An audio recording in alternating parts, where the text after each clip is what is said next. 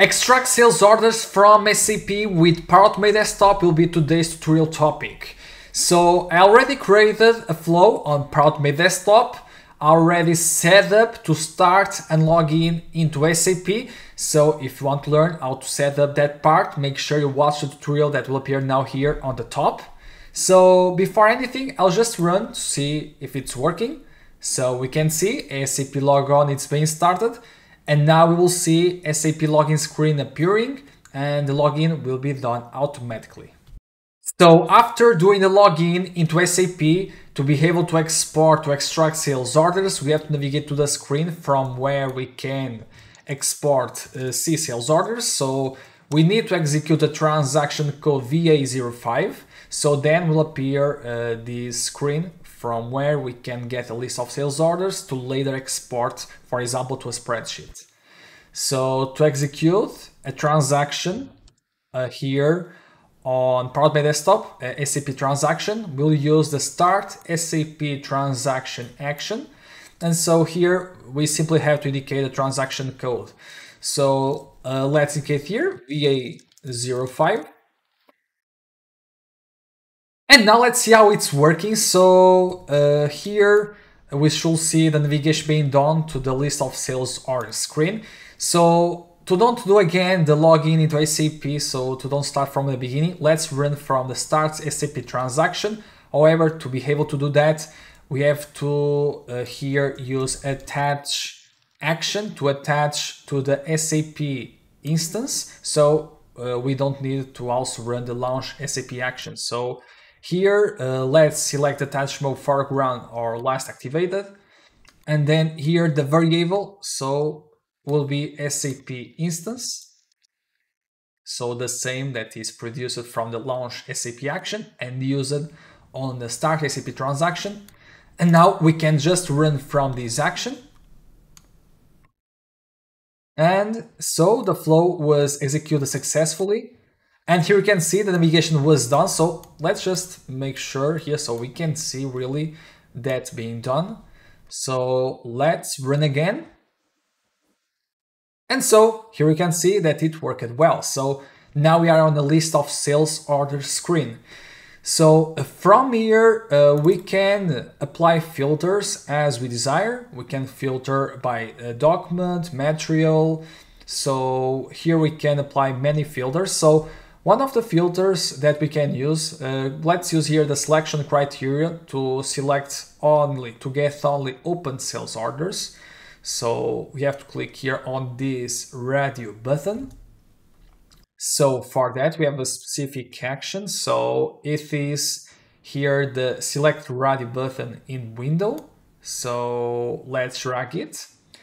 And now first we have to add the Y element. So let's click here on add Y element. And now let's indicate here the open sales orders radio button by clicking on Control and then on the left click. So now it's capturing the element. And let's click now on save. And now let's test to see if it's working well here, the select radio button. So let's run again from the attach. So let's run from here.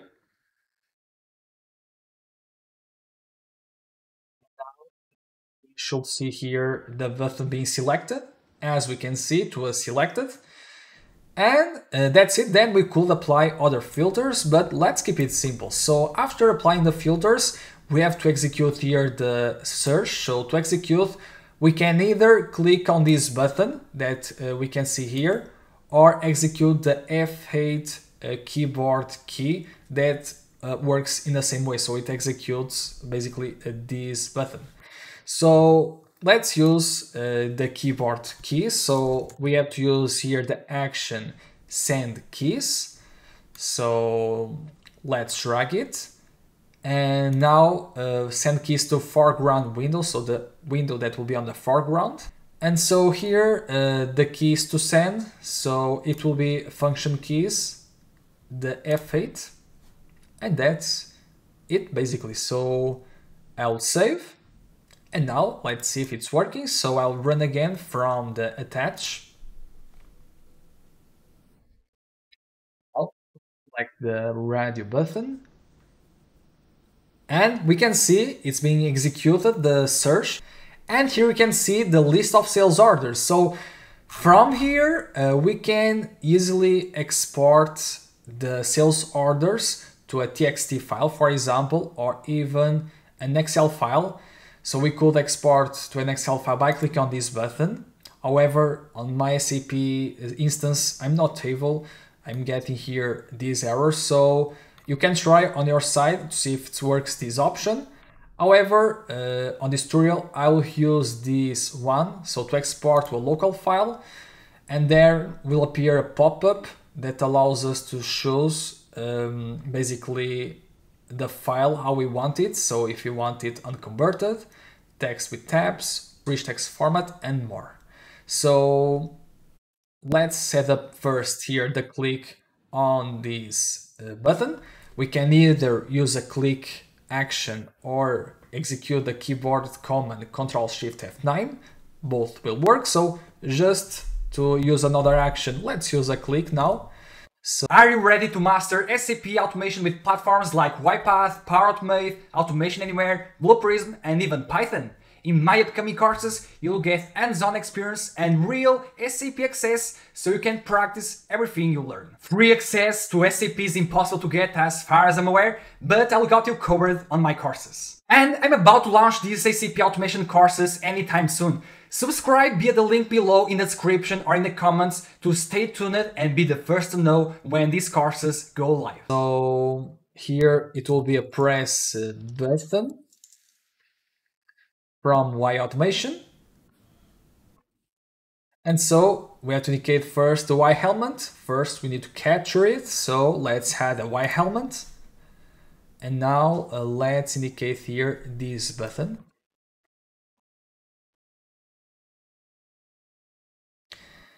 And that's basically it. So now we can just hit save. And let's already simulate what will appear next. So next will appear the pop-up.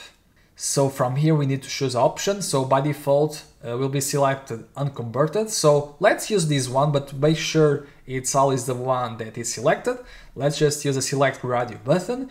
And then we have click here on this button. So first, let's use the select radio button from Y Automation. And let's add a new Y element. Let's indicate this option. Then we need to click on this button. So let's use a press button action. So let's add a new Y element and indicate this button. Let's save.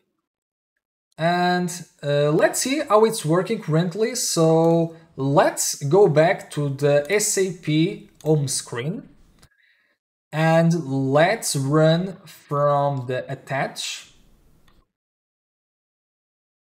So SAP transaction was executed. Now will be applied the filter and execute here the search. Now we should see appearing the pop-up from where we have to choose the file format. Here we can see it's working well. So now we have to handle this pop-up where we should set where we want to save the file, and we should be the generated file name. So here let's handle both fields. So by default it will appear this text, but make sure we will save where we want. Let's use first here populate a text action from Y Automation. So to populate here the path. So first we need to capture the Y element here. And here the text. So I'll just paste the default. And then let's use another one for the file name. So I will here add another Y element. And the file name to define, it can be something dynamic, for example. So I'll just here use a date time action to get the current date just before this action. And so I'll say that I want to get the current date and time. And so on the system time zone, So we'll get this as output. And so here the file name to generate. So we can start with sales orders underscore, and now let's use the data from the current date time variable. So initially we can, for example, display the year, and then let's add the month, then the day, hour, then the minute, and then the second. So this will just make sure that always when execute the flow, the file name will be unique and will not exist conflicts with files with the same name. So I'm using first year, month, day, hour, minute, and second. So let's save. And right after filling the file name, we need to click on the generate button. So for that, we'll use the press button in Window Project. And let's add a new UI element. So let's indicate the generate button. Let's save. And now let's run automation from the beginning until the end. So we can comment here the attach action. It was useful just to run the automation of the flow from here without running the launch SAP. So let's just disable it or even remove. And now let's close SAP. And that's it. So let's run our flow. So SAP logon is being started and the login will be done automatically. Now will be executed the transaction and will be now applied the filter on the selection criteria, execute the search. So now we will export to the local file and converted format. And now will be defined the file name. And we got an exception because we didn't have the file extension on the action, and so we got this pop-up. So here, let's just close. Let's make sure we have in the hand.txt to avoid the issue that we got. And I'll just run again. So I'll just close SAP and run.